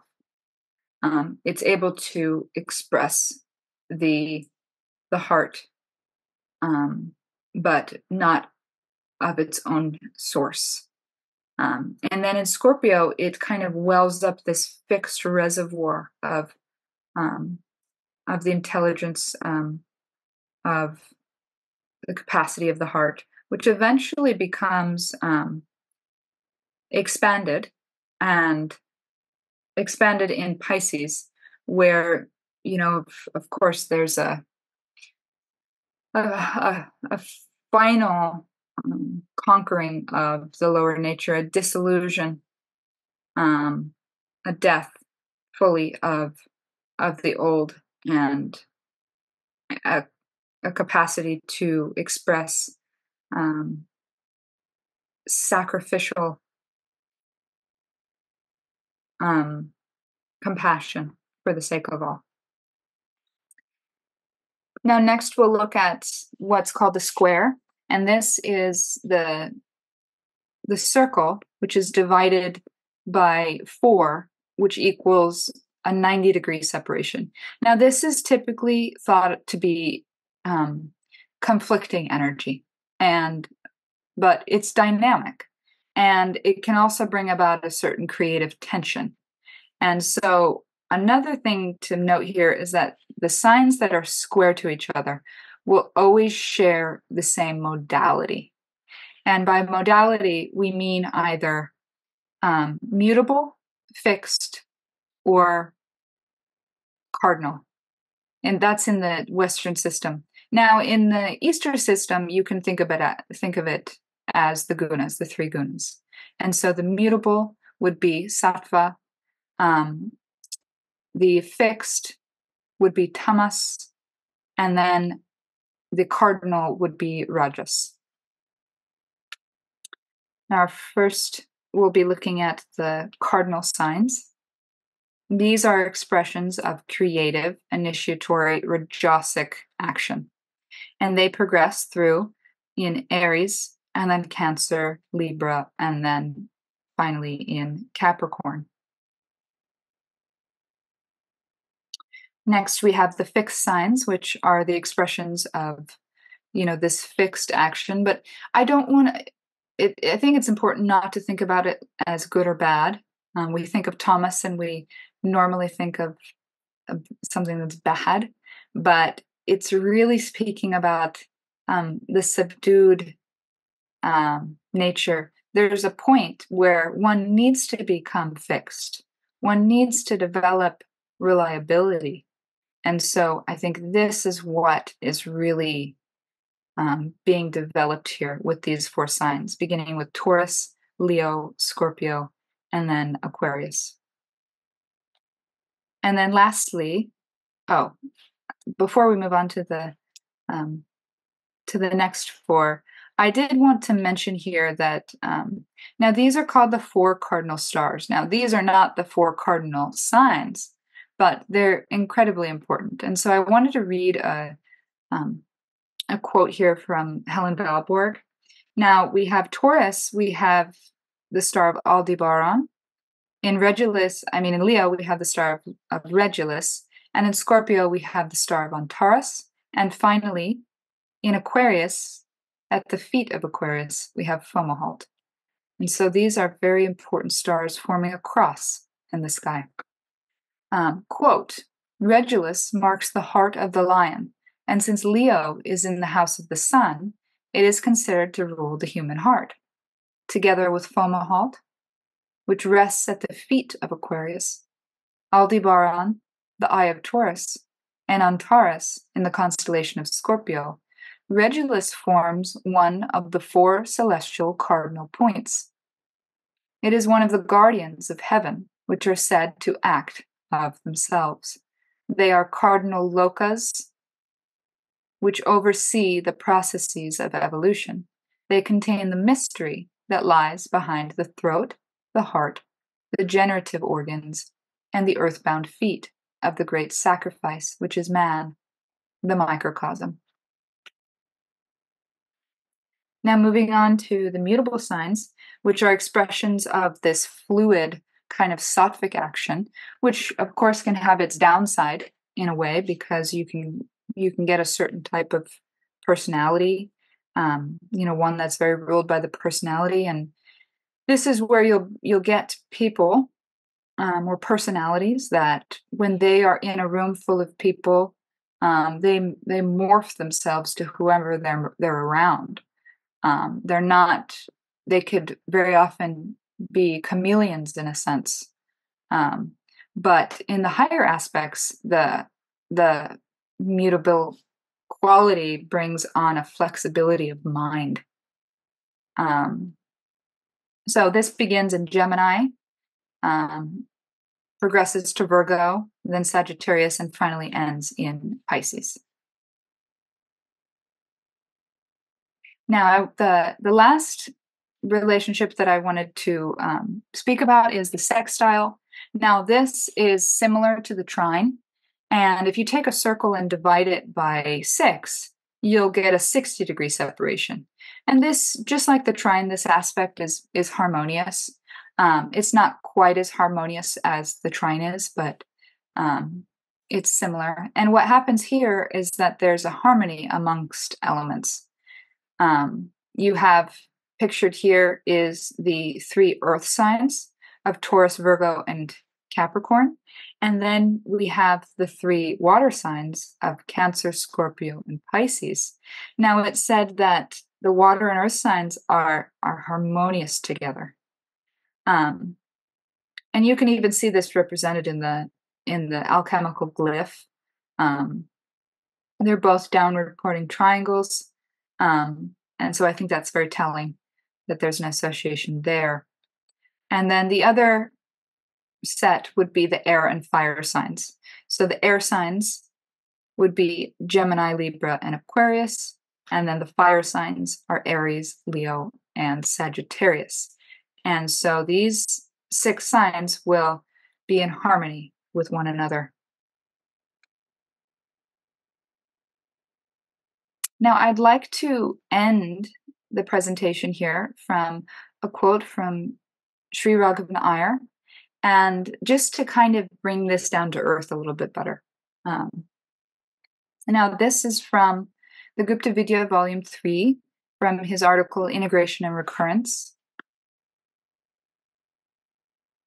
Quote, a complex picture emerges of a myriad overlapping cycles and subcycles on several planes of existence, whilst the enormous breadth and depth of cyclic phenomena would render elusive any exacting analysis of cycles for the neophyte in Gupta Vidya. One should attempt to nurture a cool apprehension of the regular periodicity in the excitement of mental and physical forces, affecting both collective and distributive karma. Now, it may help to begin with a relatively simple example. Consider the case of a single family within a larger household and a local community.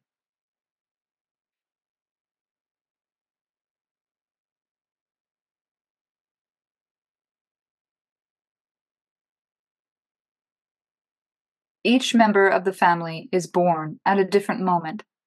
Each, therefore, has a different constellation in the ascendant at the moment of birth, and each has different cycles determined by the positions of the moon, the planets, and the stars in the heavens at the moment of birth. For each, the angular relationships between these sidereal bodies and their placement relative to the zenith and horizon in the place of the individual's birth will vary. Already, at the simplest level, one can see an inherent complexity to the cyclic destiny of every individual. Within the lifetime of the individual, a variety of cycles and subcycles will operate, some marked off by septenates of years and having to do with the incarnation of the higher principles, and others governed by a cycle slightly more than 18 years, having to do with the revolution of the nodes of the moon, Rahu and Ketu.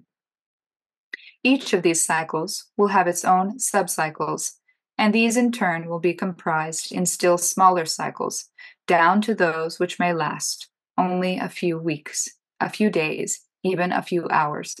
Nor should it be forgotten that several people live together in families, and that there is a close interaction between what is happening in the orbit of the father, the mother, the children, and the ancestors of each. Owing to the complex overlapping and intersecting of the mathematics applying to each individual and to a specific group of individuals, one might think of constellations of energy fields wherein many people produce an immense clustering of elements, all of which obey the law of cycles. If one passes from the limits of a single family to the scope of a mini commune or even a small community, it is evident that the degree of complexity involved in comprehending the cycles at work will become very great. End quote. Now, if anyone has any comments or questions, I will try my best to take them up now. Thank you. That was excellent, Michelle. Wow, really comprehensive. Amazing. I had a question myself. There seems to be an emphasis on archetypes and also on this idea of the pilgrimage and a great journey. And there's this journey through the elements, through these modalities, through the planets, through these archetypes, through these nidanas, okay, and through these archetypes. What would you say is the difference between a journey through the archetypes as opposed to a journey through a series of personalities? Through a series of personalities? Yeah. Well, I mean, you can look at there's so many different ways that you can look at the zodiac. Traditional, what you'll find when you look at astrology, it's basically all personality interpretation there, and it's totally relevant. I won't say that there's no truth to it, because you can definitely look at astrology through that lens, and it will bring up a lot of insight in that way. But I think that there's a particular point in the evolution of the soul where it's really, beginning on a different path, remembering more of who that soul really is. And so I think that the archetypes become really relevant and important because they represent living forces. These energies that we're speaking of are, connected with the highest creative beings in our cosmos. And so you can see as kind of being put under the protection, so to speak, when one is born in that particular sign. Now, I do want to make a point that the sun sign that one is born in does not necessarily mean that that's the sign under which you are currently in your incarnation. I don't think that we should go into interpretation at all with it. But I just want to kind of say that most of what you're seeing in an astrological chart is going to be a representation of the personality. And it's not necessarily significant to look at that and say, this is what the soul is going through, because that is so much more mysterious. And, I think only initiates and adepts can really say and make real interpretations in that way. Thank you. Are there any other questions or comments? Am I supposed to be seeing hands? I don't think I don't know if you. Maybe you could unshare. Oh, there, I see Desiree's got a. Yeah, Desiree's got a question. Oh, okay. Can you share? Hi, Michelle. Wow, we had a lot of work you put into that. Thanks so much for that gift and sharing it. And just in terms of archetypes, when I look at that beautiful wheel, I think also of a color wheel. And I know that you brought up color and number and how they're associated with these archetypes. But in a color wheel, when you look to the opposite, you find the color that is, I guess, I don't know, it's kind of like the sister or the brother of the other color, the opposite. And I was wondering, because I do not know that much at all about astrology, but is there an association, a special association between one sign and its exact opposite on the cycle? Could you explain that? Yes, I have all these different slides about all of the different relationships here. Sorry, one second. And so I've gone into here on the screen, I've gone into basically the main aspect patterns that you'll find in astrology. So the opposition is you take the circle and you divide it by 2, and that gives you 180 degrees separation from one another. And this is very polarized and dynamic. And so often, in order to balance the polarization, there's kind of a key that's hidden in the opposing sign, which helps to unlock it. So you can look at the 12 signs, or you can also look at kind of 6 pairs of these polarities, if that makes sense. And so I can go through some of these right here. And so Libra, Aries and Libra stand opposite one another. We don't. And so Aries is the first sign, Libra is the 7th sign.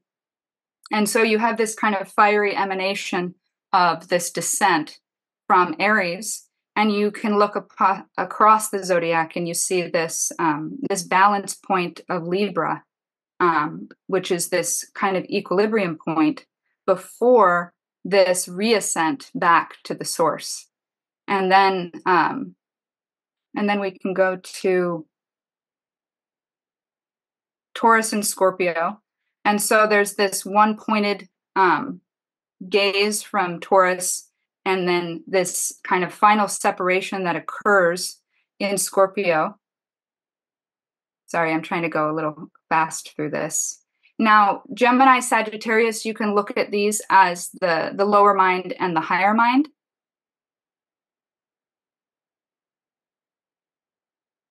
And then Cancer and Capricorn. Now, this is a very mysterious portion of the sky in Capricorn, because it's linked with the 5th host, the Kumaras and the Dhyanis. And so if you think of Cancer as being the moon, in a sense, that's reflecting that light, reflecting that higher light from Capricorn onto the world. And then when the soul actually gets to Capricorn, there's this intense limitation that takes place through self-sacrifice. And that actually brings this amazing creative potential building in Capricorn.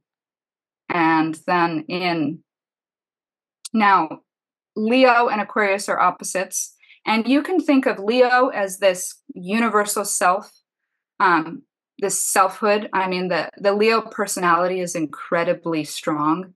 I think everybody knows what, the strong Leo personality. But in Aquarius, it's a different kind of energy because it's,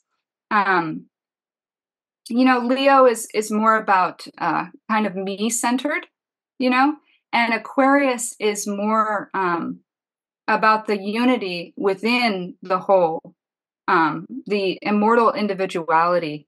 And so it's a different kind of expression, but you see that there's these different balances of similar points here. And then the last one, you can look at this in so many different ways, but Virgo can be seen as that final descent, that kind of critical point of descent into matter, and then Pisces as the final ascent into spirit. And there are lots of other associations, actually, that I have here. It's interesting to look at the trine, which is 120 degrees. All of those,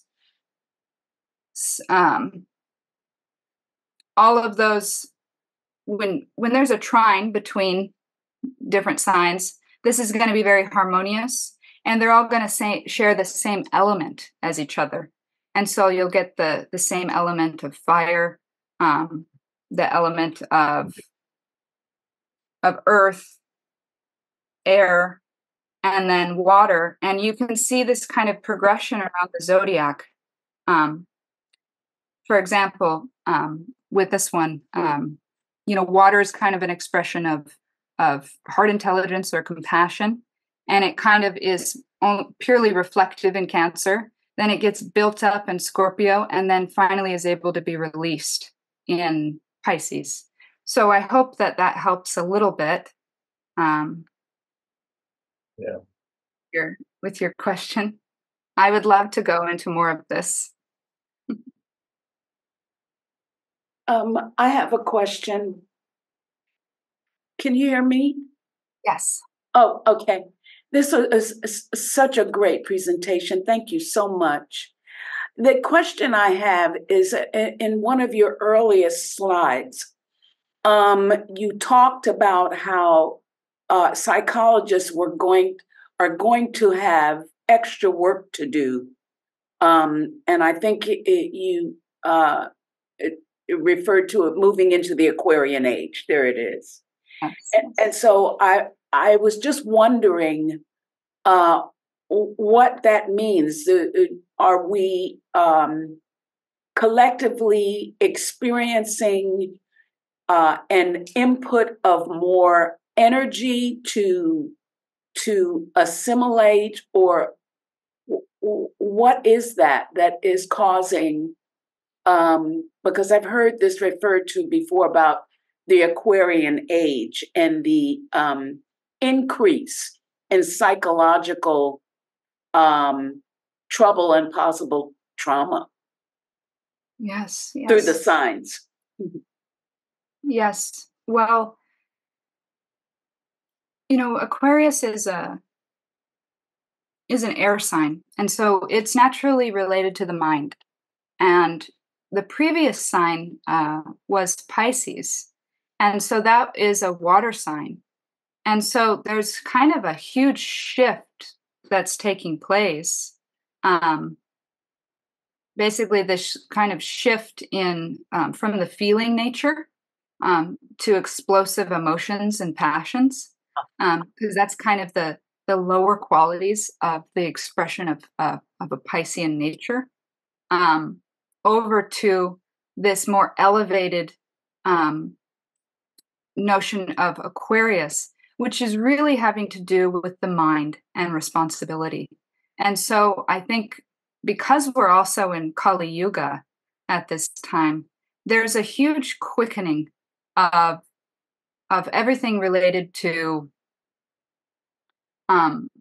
lower nature. There's a everything outward in the world is an expression of I guess, or put in another way, I think that everything that's happening in our world isn't really what's going on. There's most of our society is completely centered around materialism and lower qualities.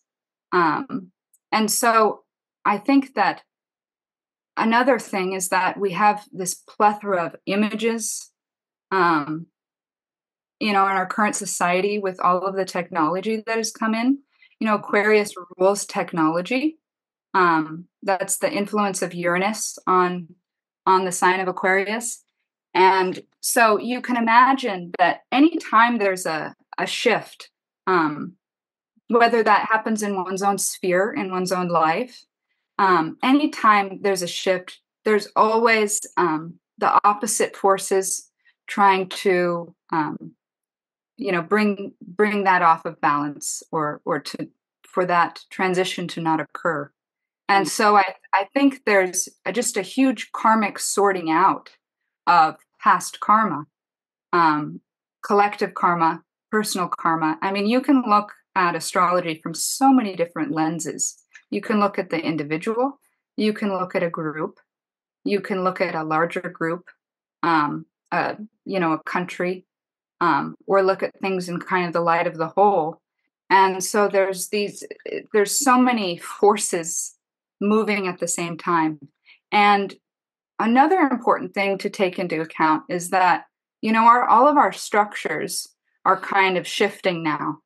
And, Pluto, the planet of transformation, death, is just moved into the sign of Capricorn, which is that symbolizes all of our institutions, our government, our structures. And so you can imagine this, things are breaking down, things are burning down in a way, and they need to do that in order to pave the way for the new that's eventually, going to unfold. I really like the analogy of kind of a forest fire in a way. Things get burnt down, and but what do you have left over? You have this incredible carbon that's left in the soil.